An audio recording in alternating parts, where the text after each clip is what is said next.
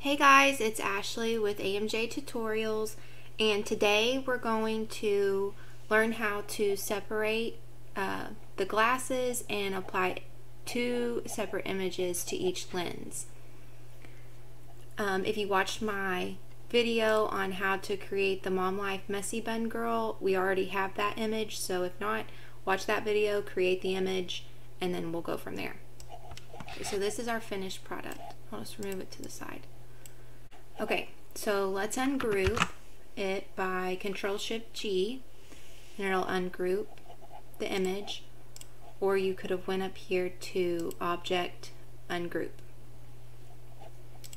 Okay, so we left the Mom Life separate from this image so we could change the color, but we union these, we weld them together, and we cannot ungroup them. They're welded together. So we need to separate this image.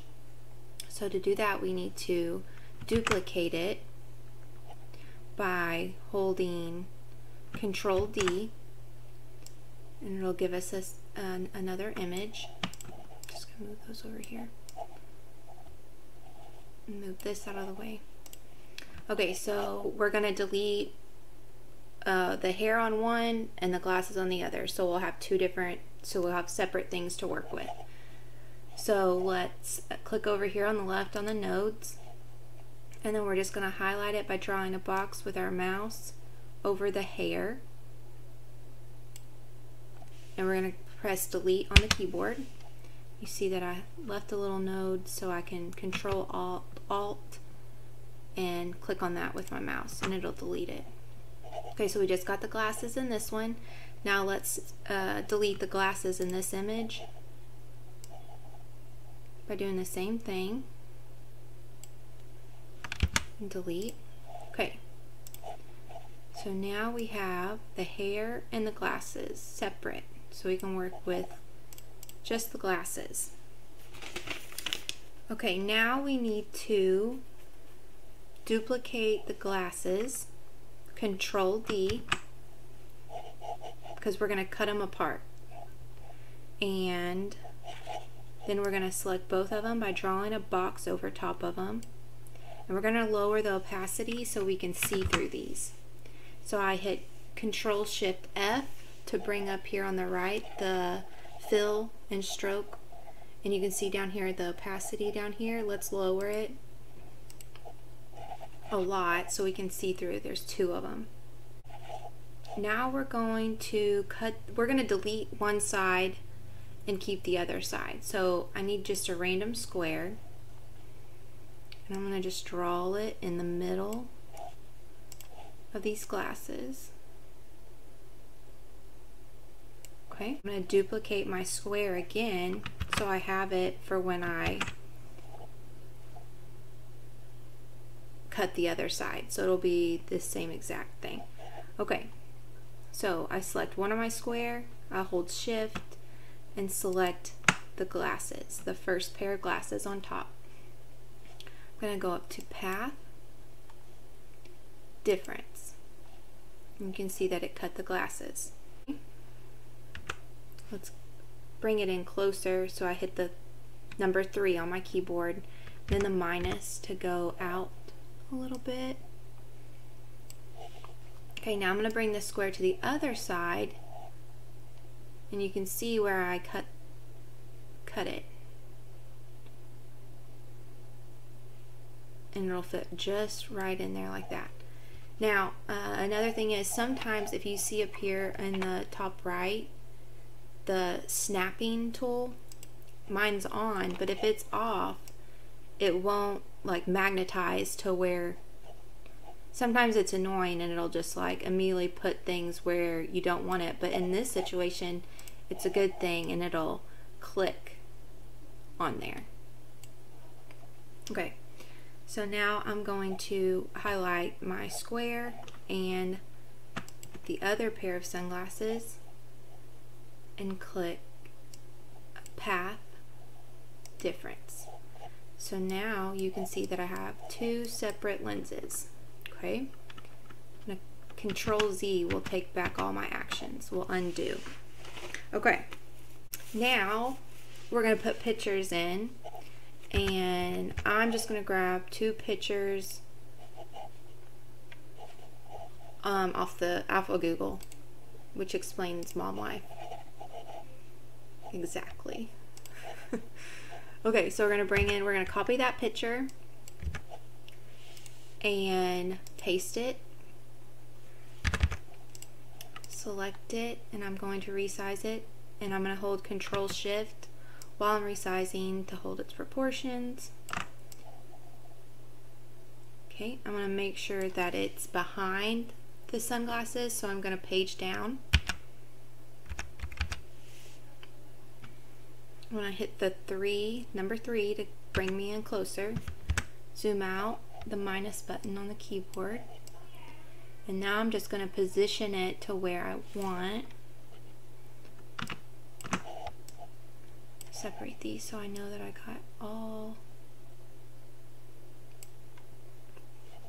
Okay, so if that looks good, I've got my image selected and I've got my sunglasses selected, and I'm going to go up to Object, Clip, Set Clip. Okay. Now I'm going to go back and grab my other picture, copy it, paste it,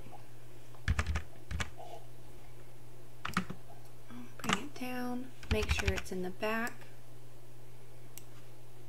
3 to bring me up closer, and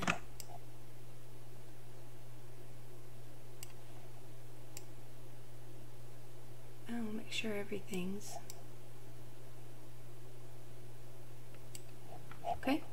So I've got my sunglasses selected and my picture, Object, Clip, Set Clip. Now I'm just going to line up the glasses like so, and bring me in closer so I can see.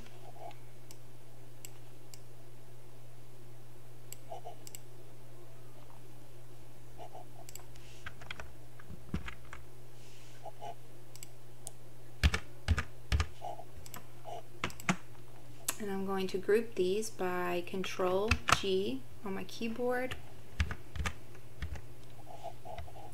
I'm going to bring back my mom life under here.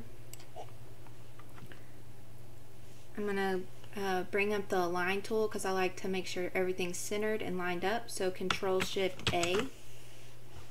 And here on the right, it's the Align. So I'm going to select all 3 and center them up. Let me bring my glasses up a little bit. And this could be a sublimation design, or you could print it on printable vinyl. So you just want to make sure that if you want the hair to be black, everything that you see on this picture needs to be what you want on the product. So yeah, you could just change anything. And if you wanted it to match your picture, always use this. Always take the image that I want to change the color to, go over here to my dropper tool on the left, and I can pick a color in the image that I want my hair, so then it all kind of looks matchy-matchy. It's a little hard to see, but you get the idea.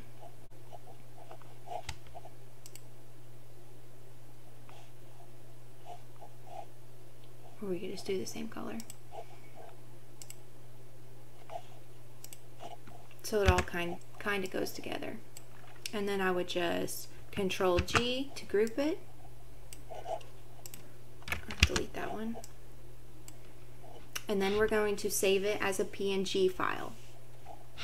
So to do that, we're going to hit Control Shift E on our keyboard. It's going to pop up this. And a few designs that I've been making, I've noticed that sometimes I'll save it. If you see right here in this box, it shows that my image is in there and it looks good, but sometimes whenever I export it, it'll be blank. it won't even show that I exported an image. So I always, from now on, I don't know if it's a glitch in Inkscape or what, but even though it shows that, I'm gonna click off of my image, and then I'm gonna click my image again and make sure the selection is on, and then I'm gonna go down here because I want it in a specific folder so I can find it. I want it in my documents. I'm gonna hit Mom Life PNG. Name it whatever you want. And then click Save. And that's it. I hope you learned something new today. If you have any questions or comments or need help with anything else specific, please leave a comment below. Thanks for watching, guys. Happy creating.